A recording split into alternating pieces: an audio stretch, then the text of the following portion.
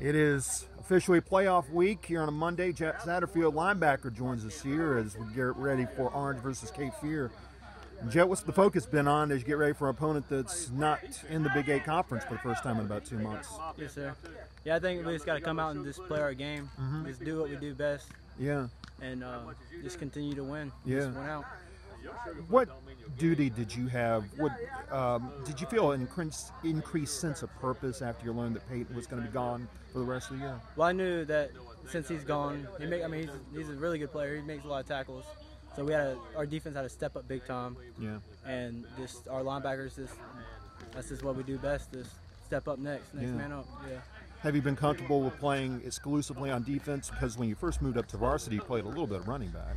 Yeah, I'm very comfortable with defense. I like that a lot. Yeah. And I wouldn't mind playing running back either. I mean, whatever they got me playing, I'm fine with it. Now, your uncle is the head coach at Appalachian State. Your father played here at Orange. So do they give you instructions on how to play? Yeah, actually I call my uncle quite a bit. Just ask him what I can do better. I send him film. Just ask him what I can improve on and what get better at. Also with my dad, I can do the same. They're both there for me if I need it. So how much film session goes in a week with your father, Trent? Every night. Every night, really? Every night, yeah. And we just trying to get somewhere. Yeah. Yes, sir. So did the loss of Mervante and the loss of Payton reduce this team's expectations and goals? I mean, it does, but at the same time, I think we'll be just fine as long as we continue to play our game.